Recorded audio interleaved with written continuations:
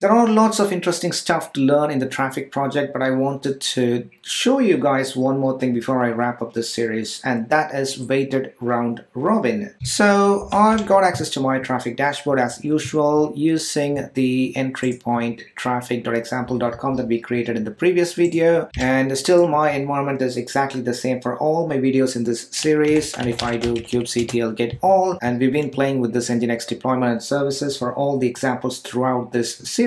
And again, I'm going to use these examples for this video as well. If you git clone my Kubernetes repository and go into Kubernetes, YAMLs, Ingress demo, Traefik, and then to general, you will find a new file, one weighted-round-robin.yaml. That's what we're going to look in this video. All right, let's take a look at what's in that YAML file. It's simple, two resources. So we've got the usual ingress route that we know about, that we've been doing in all our previous videos. And there's a new type of service, new type of object or resource that we are creating, which is called Traefik service. That's not an actual service, that's just an abstraction. What are we doing here? We are creating an object called the Traefik service, and we're giving it a name, Nginx-WRR, creating it in the default namespace, and we are using an option called weighted, and we are listing all the services that we want to use. So we've listed three services here: Nginx deploy main, Nginx deploy blue, Nginx deploy green, and we've assigned weights to each of these services. According to this Traefik service deployment, Traefik service resource, each of these resources gets an equal weight. So everything gets a weight of 1.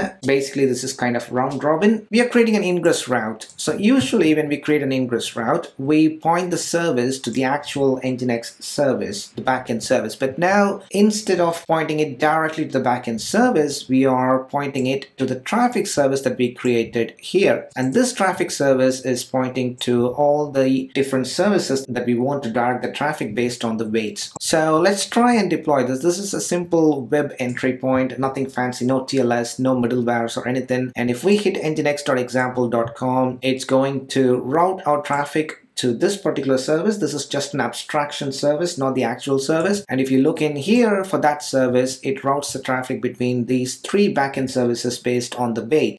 kubectl create -f weighted round robin. So Traefik service is this one that's got created, and the ingress route, it's this one. And I'm going to go to the HTTP, and you can see the nginx.example.com, and the service is Nginx-WRR. And if I click that service, it takes me to another detailed page that says this service is directing the traffic to these three backend services, and the type is weighted. All right, so all these services have been assigned the equal weight, and let's try it now. Go to nginx.example.com, make sure it's HTTP. So my first iteration is welcome to Nginx. So that's the first service, Nginx deploy main. And if I refresh, now it goes to blue, the second service, refresh again, green, refresh again, blue, and it goes on in a cycle, those three: blue, green, main, blue, main, green, blue. Yeah, it just goes on in a round robin fashion. All the requests coming in are equally shared between those three services. So let's delete this, kubectl delete.